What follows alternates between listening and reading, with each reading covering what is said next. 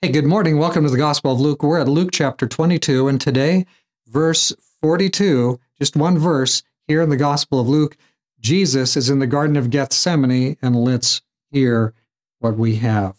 I'm actually going to take some 41 and 42. And he was withdrawn from them about a stone's throw, and he knelt down and prayed, saying, Father, if it is your will, take this cup away from me. Nevertheless, not my will, but yours be done. So here's Jesus.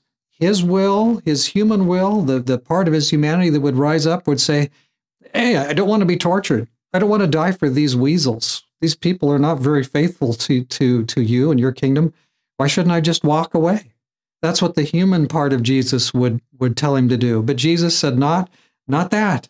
Your will be done. And he just was urgent to be surrendered to the Father's will.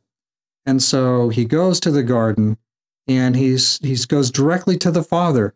Father, if it is your will, take this cup away. It's all by God's will. If it's not God's will to remove the suffering of this extreme test, then Jesus says, don't remove it. Don't remove it. Walk with me through this test. And so here's Jesus, our pattern, our example, our Lord and Savior. And here is what we have.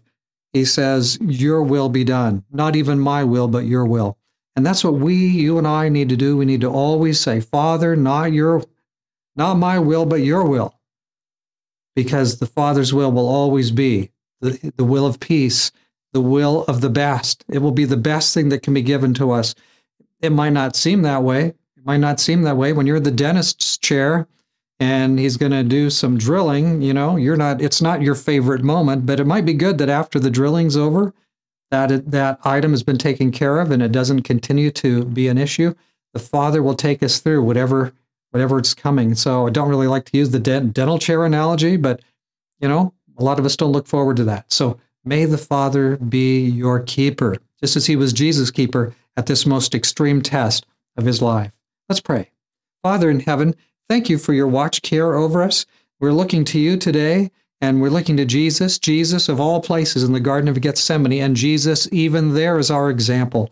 So help us, Lord, when we're under the most extreme duress, the most extraordinary testing. Oh, Lord, would you be our helper and be with us and take us through whatever emergencies are upon us and help us to be faithful to the end, just as Jesus was. It'll be by your will, Lord, we ask in Jesus' name.